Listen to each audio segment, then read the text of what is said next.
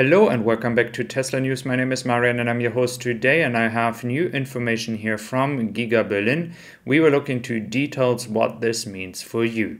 So first of all, I can share with you that the production is at 1,800 to 1,900 cars per week, which is almost twice as much as we have seen before the upgrade. And by 1st September, we are able to reach 2,000 cars per week, which is a goal that we have been working on for a long time. But if we are looking at the 5,000 cars by the end of the year, that is something that we could achieve based on the ramp that we are currently seeing. So that is the good news. But furthermore, there's more good news. So we have information that the colors, so the paint shop, is actually being worked on, and that all colors are being tested, and it is currently already possible to do all the colors if you want to do them. But what is Tesla doing? They are currently sending all the tests that they are doing with all the other colors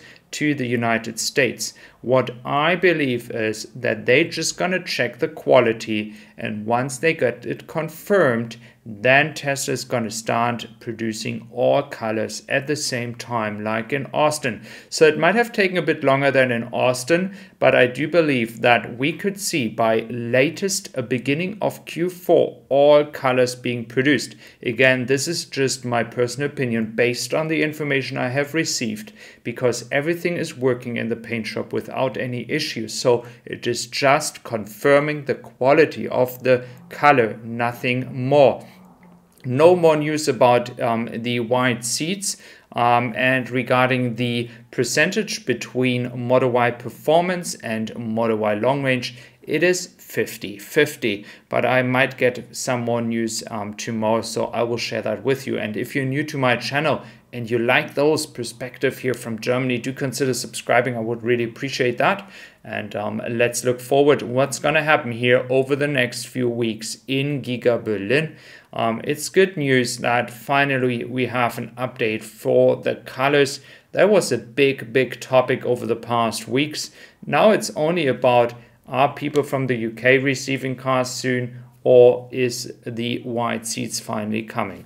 Then we're looking into the VIN numbers, and I received from a viewer some VIN numbers, and it is actually the case that based on the VIN numbers, we can actually confirm that test vehicles are moving to Norway, for example, and other countries. Based on the low numbers we see here, it is clearly test vehicles, and there are some VIN numbers as well with 15, 13, so 1,600, 1,500, 1,200, 1,290. These are just cars from the beginning of the production.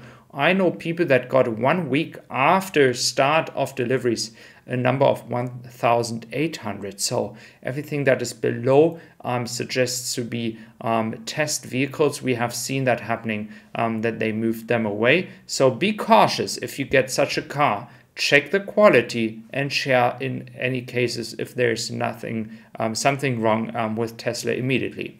Höchst St. Petersburg is going to be on the 28th in Zeebrugge.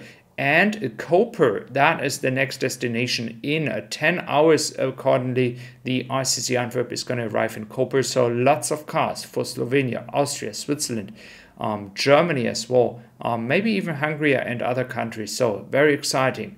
Glovis Companion for the UK market is the next shipment going directly to Southampton.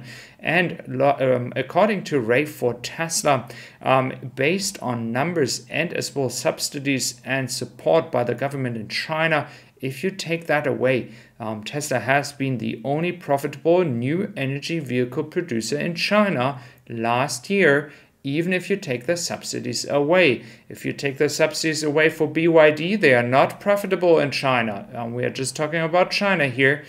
So we see that those companies are really supported by the government, because the government wants China to be a leader in the auto sector.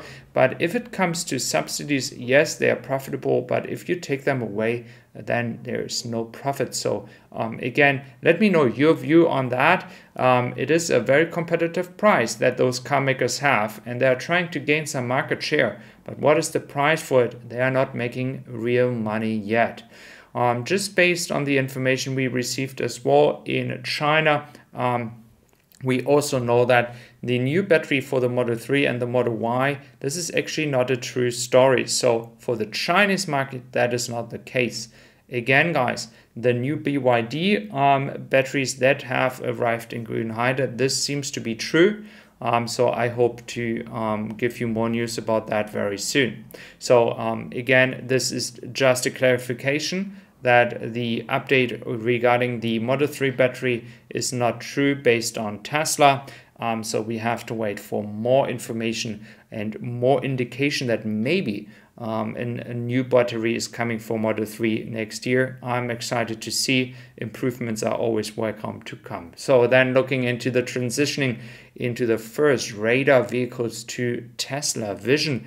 This is now about to happen, and there are kind of like two parties there. Some people saying Tesla Vision is never going to happen.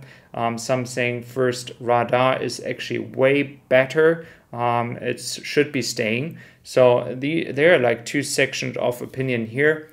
Please share what you think about that. I think Tesla should be trying Tesla Vision, should be trying to do that. And I think that Tesla is capable, if someone is capable of doing it, Tesla is definitely capable of using Tesla Vision and make it possible to use Tesla Vision in all Tesla cars. So that is good news as well. And yes, you can frame that on the wall, $891. That was the final Tesla stock price before the Tesla stock split.